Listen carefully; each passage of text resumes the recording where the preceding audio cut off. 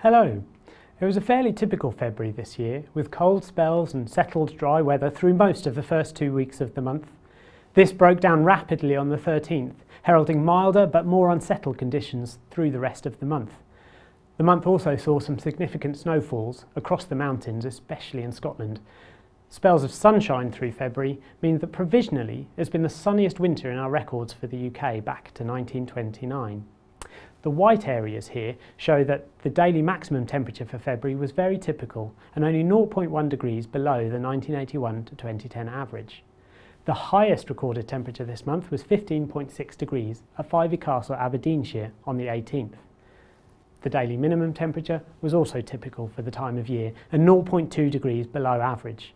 Although parts of northern Scotland and the Shetland Islands were warmer, parts of Northern Ireland and southwest England and Wales were colder than their respective averages. The lowest recorded temperature this month was minus 10.9 degrees at Bewcastle, Cumbria on the 3rd.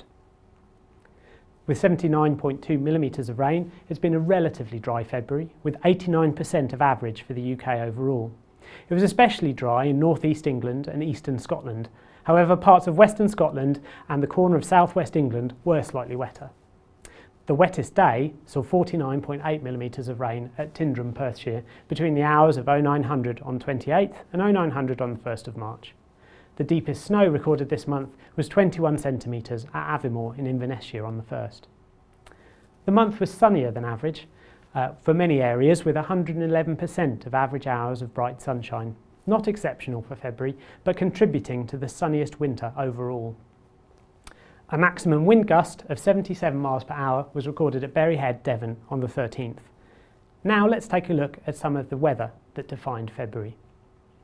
At the start of the month, snow was lying across Scotland and the higher ground of England and Wales, and the UK was under the influence of a cold northerly airstream and one of the coldest snaps of the winter. From the 5th, high pressure became established across the UK, bringing largely calm, dry weather. This sequence shows clear skies for many on the 9th, but low cloud building through to the 10th.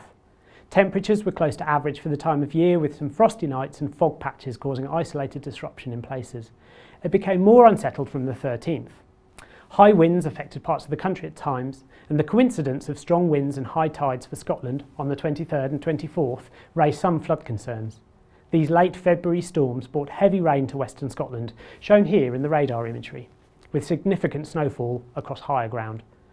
A frontal system brought further high winds, rain, sleet and snow for the last days of the month.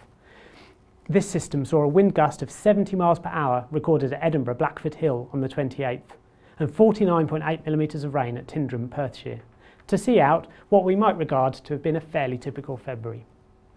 For more information and statistics about UK climate, please visit the Met Office website shown below.